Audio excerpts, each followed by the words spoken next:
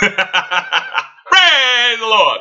Brother Hype Man here, a.k.a. Brother of the Uniform and known as the Wretched Knucklehead, my brothers and sisters. If we turn our Bibles to John chapter 6, we're looking at verses 14 and 15, and it reads, Then those men, when they had seen the miracle that Jesus did, said, This is of a truth that prophet that should come into the world. When Jesus therefore perceived that they would come and take him by force to make him a king, he departed again into a mountain himself alone. May the Lord add a blessing to the reading, to the hearing, to the admonition, to the application, to the distribution of this great word. Taken from the greatest book that man could ever possess. My brother, this is God's word. We give God all the honor, all the glory, all the praise. In the precious name of his son, our Lord, praise the Lord.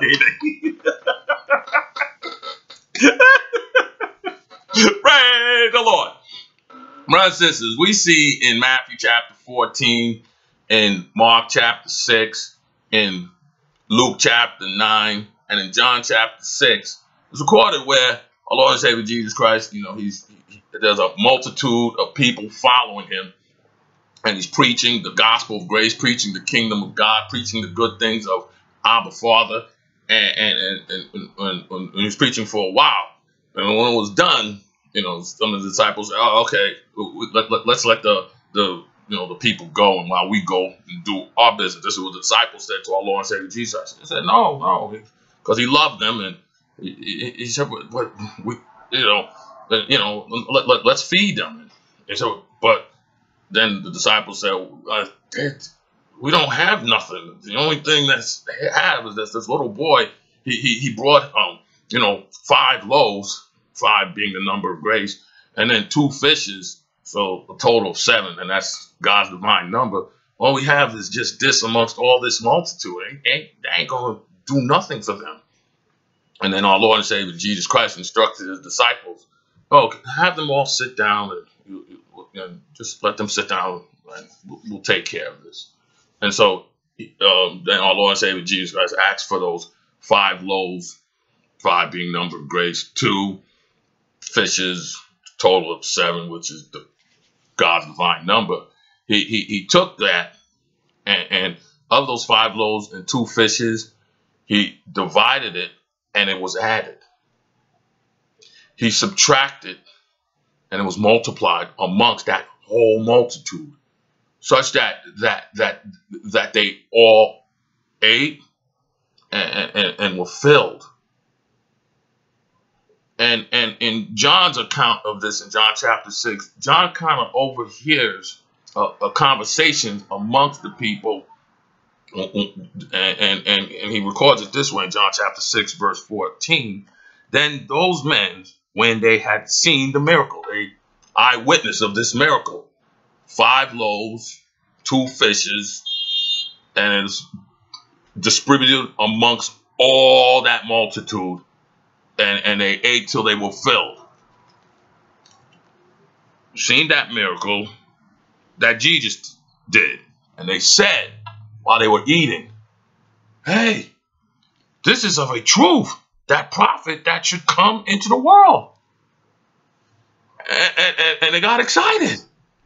And so while they were eating and getting filled, that group got up, and verse 15, and when Jesus therefore perceived that they would come and take him by force, they were excited. They were running, and they wanted to make Jesus king. But we know in Revelation chapter 19, verse 16, Jesus is the King of kings and the Lord of lords. You don't make Jesus king. He is king.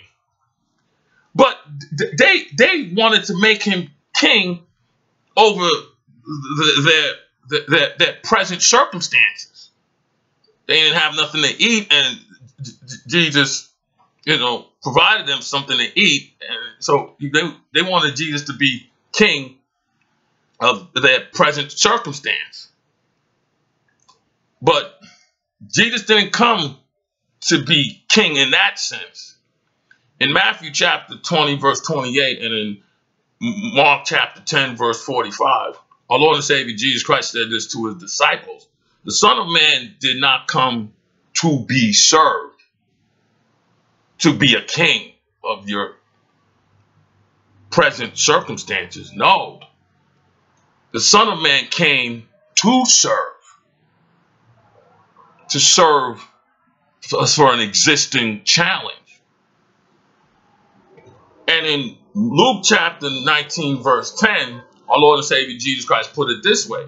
The Son of Man came to seek and save them that was lost. To seek and save them that were lost in this existing challenge. And what's this existing challenge? Mankind's sin. You see, Jesus didn't come just to, fix broken marriages. No, Jesus came to save the world from their sins. Jesus didn't come to give you the best job that you could ever have. No, Jesus came to save mankind from their sins. Jesus didn't come to heal you of your sickness.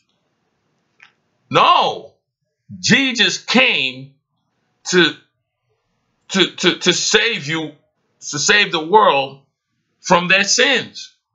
And so if Jesus takes care of the present circumstances and doesn't take care of the existing challenge, it don't matter, of that present circumstances that's being taken care of, because you got the world has an existing challenge, and that's sin. And once you take care of that existing challenge, sin, then the present circumstances will have a way to work out.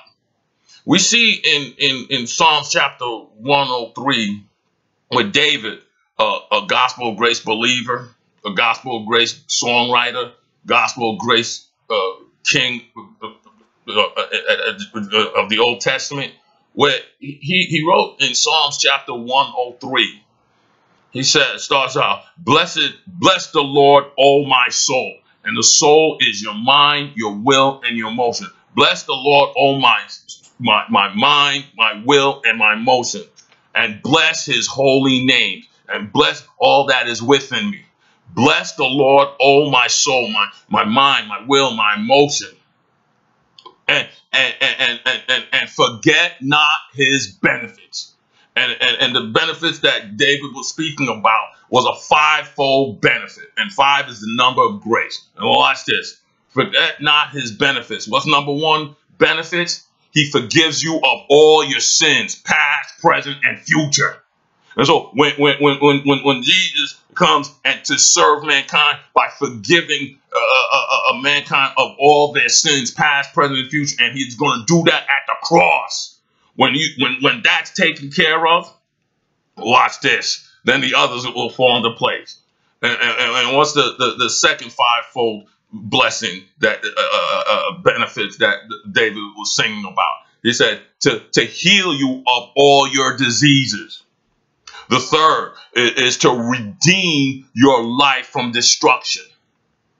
The fourth is to crown you with loving kindness and tender mercy. And loving kindness is grace. And grace, loving kindness, is the good that you don't deserve. And tender mercy is withholding the bad you do deserve. And the fifth of the benefits, the fifth of the blessing that David was singing about was and satisfy your mouth with good things, that your youth is renewed like an eagle.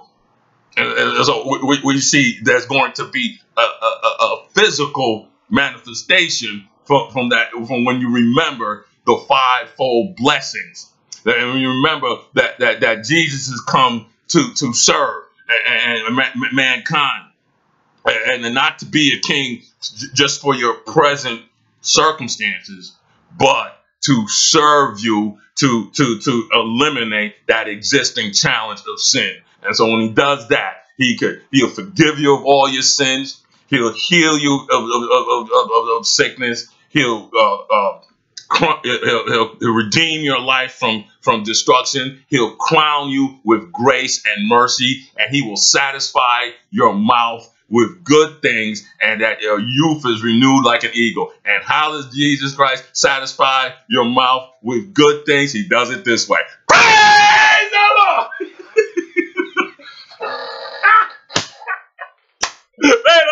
bless you. May the Lord keep you. May the Lord make satisfy you. May the Lord lift up his cause you. May the Lord give you peace. And I can make you all in the word of his grace. With the table build you up an inheritance to those who sanctified in the precious name of his Son, our Lord and Savior Jesus Christ. And unto him that is able to keep you from and present you faultless in the presence of his glory. Both glory, majesty, dominion, power, both now forevermore. Praise the Lord. God bless. God may love.